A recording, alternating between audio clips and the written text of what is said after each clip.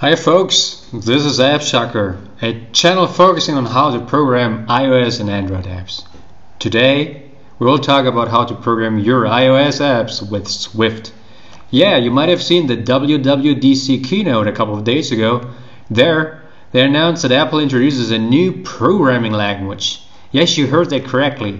And this new one is called Swift.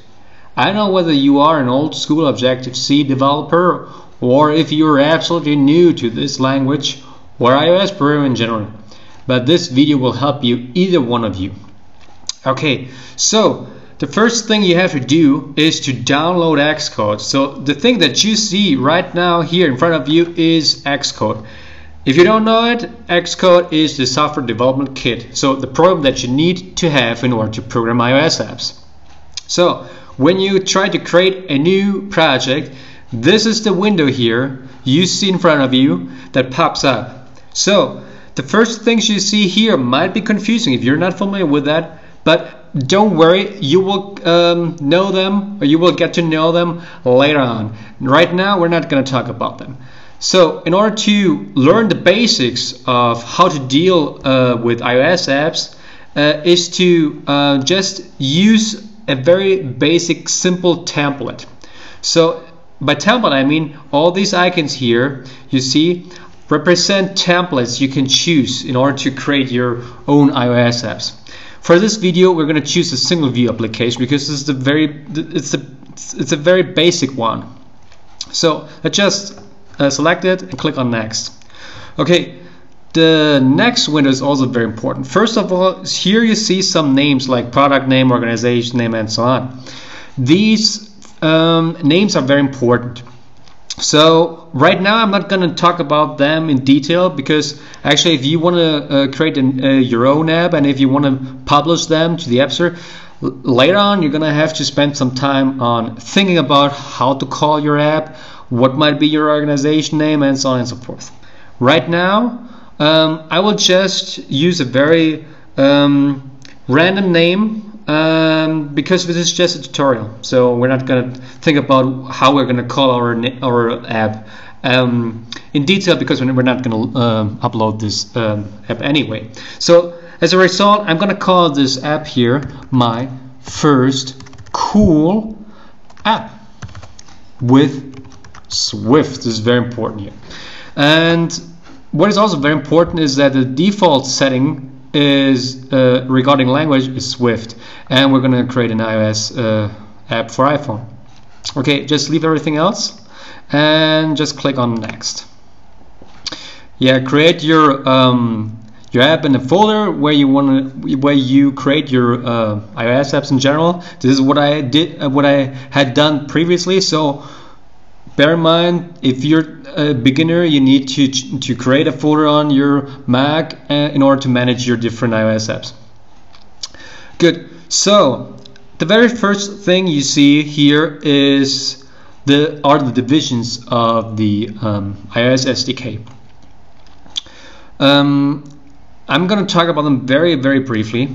Actually, what I'm going to talk about is not sufficient in the long run, but it's sufficient for a beginner.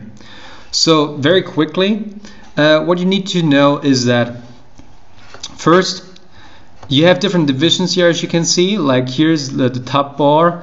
On the left hand side you see this division here. So it's also important to make sure that you get the terminology right. So you have to know some terms regarding XCode in order to make sure that if you talk to somebody else about some problem that you both have a common denominator in order to understand each other. So in this case, for instance, like the left hand side here is called the Navigator area. So as the name already indicates, that here you can navigate through your whole app, the different files and all the assets you have to include in the long run. So as you can see, for instance, if you go with your mouse to this icon here it says show the project my Navigator. So if you're not completely sure what each icon stands for, if you go over them with your mouse, then XCode also already indicates what kind of functionality is behind this icon. So as you can see, you can also look for issues. You can look for files. This is the Find Navigator, and so on and so forth. It's actually a very important area here. You're gonna use it on a regular basis. So please remember that this is called the Navigator area. So here in the middle, you have something what is called the Editor area. So right now, if you go, for instance, like to this app Delegate Swift file, you can see the whole code. We're going to talk about the code in detail in another tutorial, but just to make sure that you understand, this is called the editor area. And on the right hand side, you have something which is called the utility area. So this is also very important. For instance, if you need to add some UI elements like a label, a text field, a button, and so on and so forth, you're going to find that here in this area. Okay, and yeah, so this is basically the most important thing you need to know about XCode. For instance, what is also very important is that if you try to compile your first app, you're going to do it by clicking on the Run button here later on, and then a simulator pops up and then you can see your app. But right now we're not going to do that. So what else you need to know about Xcode? What is also pretty important is the structure here. Let's just talk about the Navigator area and what each element stands for. First of all, if you click on My First Cool App Swift here, you see that you have different text fields here and with different meanings behind them. So as I told you previously, here is something which is called a bundle identifier. So this is a very important element for iOS program. Why? Because the bundle identifier is practically the ID of your app. So you have to make sure that you choose a correct bundle identifier for your own use case or in general, because this ID here, this bundle identifier, is used by Apple in order to make sure that Apple can identify your app via this bundle identifier. It is also used in order to make sure that your future users can download updates for this app. So if this bundle identifier is not the one for a future update of your app, then there's a mismatch, and then you cannot upload your app to the App Store in order to provide an update for your users. So please be sure that you do this correctly. As you can see, you can also select the version number of your app, and you can also use a build version number, an internal build version number for your app, and so on. And you can also select a deployment target. So the deployment target is also very important, because here you also set what is actually the iOS target you develop your iOS for, your iOS app for. So for instance, if you click on it, you see that there are different deployment targets. In your case, you might not see all of them because you might have freshly downloaded Xcode, but in my case, because I have been working on iOS development for a very long time, I have different versions on my Mac in order to make sure that I can also develop apps for older iOS versions. So, but in general, this is very important to make sure that if you develop an iOS app, you develop it for a certain version of iOS, and yeah, so depending on your needs and what your client wants, you need to make sure that you set the correct deployment target. And here you can also choose between whether you want to develop an iOS app for iPhone or iPad, or whether it should be universal, which means that you develop an app for both devices for iPhone and iPad. So, and all the other things here, like this main interface, is also very important. The main interface is this little file here. It's called the main storyboard. The storyboard here is practically the place where you control and administer your UI. So what the user actually sees in the end when you're done developing your iOS app. We're going to talk about that in future tutorials in more detail.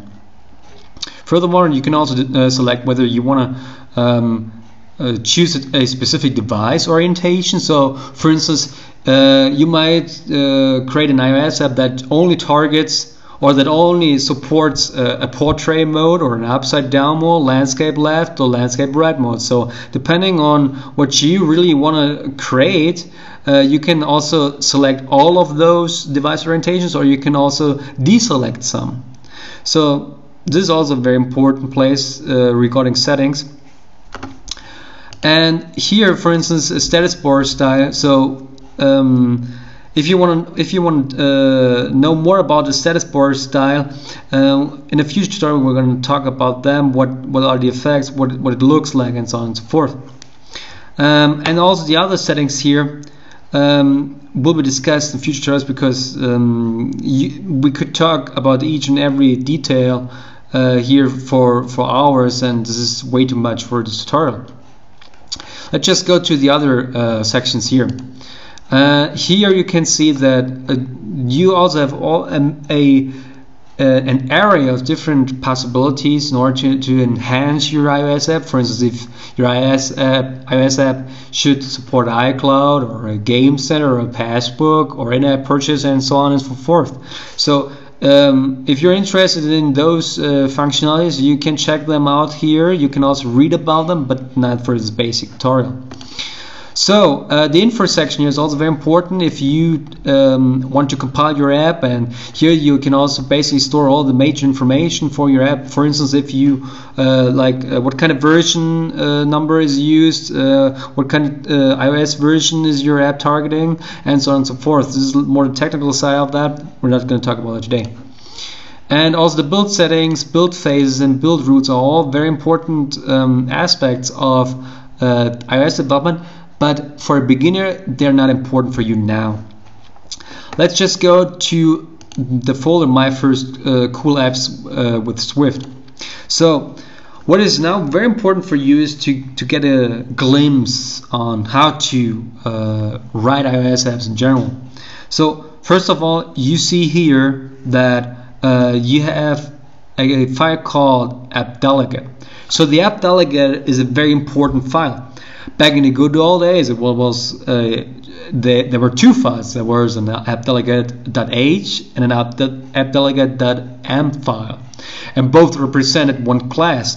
And what this class actually does is it is the starting point for any iOS app, which means that if you launch an app, the operating system needs to know what should be done first with your app. So this class makes sure that your app will be launched, and if it is launched, are there any other things that have to be taken care of during that process, and so on and so forth. You will learn more about that in future tutorials as well, but bear in mind this class here is a very important one. Then the next file here, it's called the view controller. So in general, view controllers are very important for iOS in general.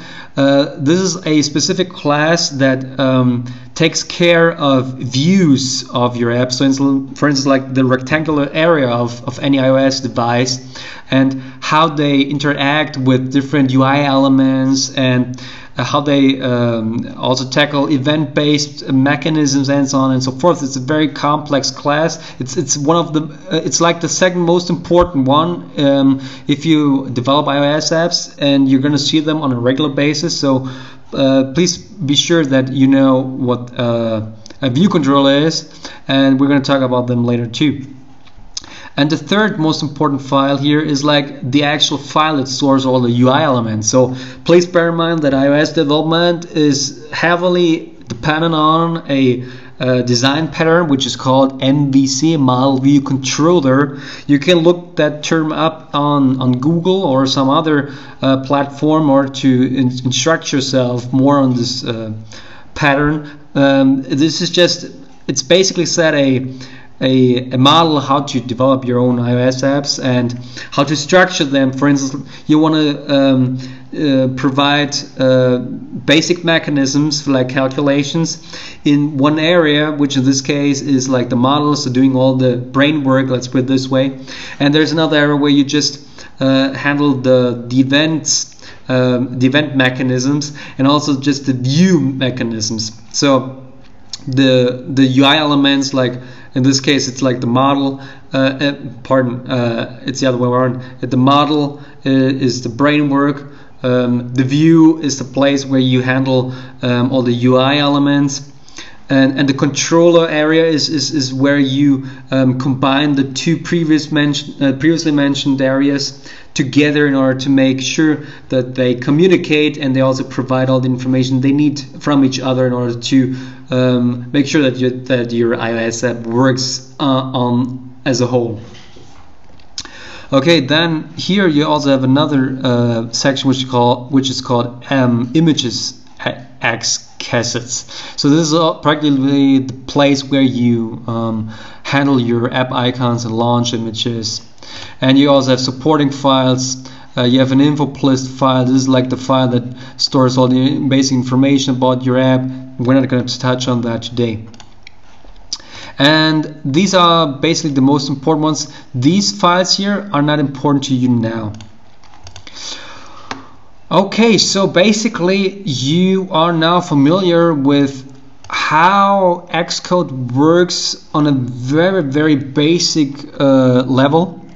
And in the next tutorial we will now actually program our first cool app with Swift. So stay tuned.